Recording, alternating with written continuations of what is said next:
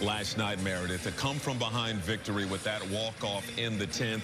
The key moving forward now is to ride this momentum into a string of wins so they can get firm back in that wild card position.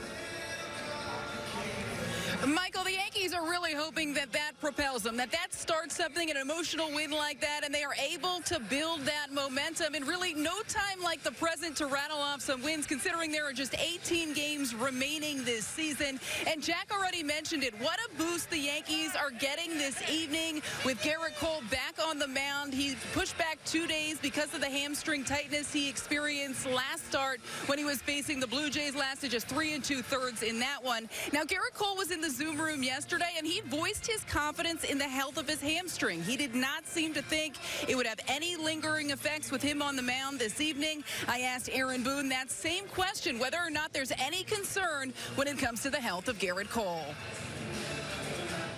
I think he's in a good spot. I think he was probably in a lot of ways ready to go, maybe as early as Sunday, Monday, but wanted to make sure, we're smart about this. Certainly he wanted to make sure he was smart and able to throw his normal bullpen and kind of settle into his normal routine. But I think he feels like he's in a really good spot, and expect him to go out there and hopefully have a normal Gerrit-like outing. Looking at tonight's lineup, you have Stanton in left and Gallo in right field. How do you determine who plays where when it comes to those two? Yeah, I mean, obviously when we're in Yankee Stadium, the big left field, I like having Joey out there.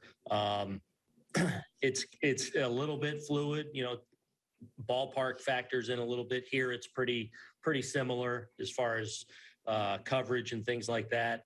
So I kind of just check with both of them. Joey doesn't mind switching over to right field. So, and then Big G doesn't really mind either way either. But since he's just coming off a left field when we played the Mets, and he did his work in left field, just felt natural to have him in left field tonight. You mentioned yesterday with Glaber at second base that you're going to be giving Urshela reps at shortstop. What tells you that he's going to be able to successfully play short?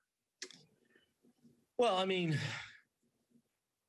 Gio's a really good defender, and with the glove on his hand, he's really good. And I think earlier in the year, when he had to play a little bit of shortstop, I thought he did really well. I thought he even, he was able to make the routine play, but also I thought he flashed a little more than I even expected from a difficult play or ranging for some balls. So I feel he's totally capable of handling it, and expect him to go out there and make all the plays.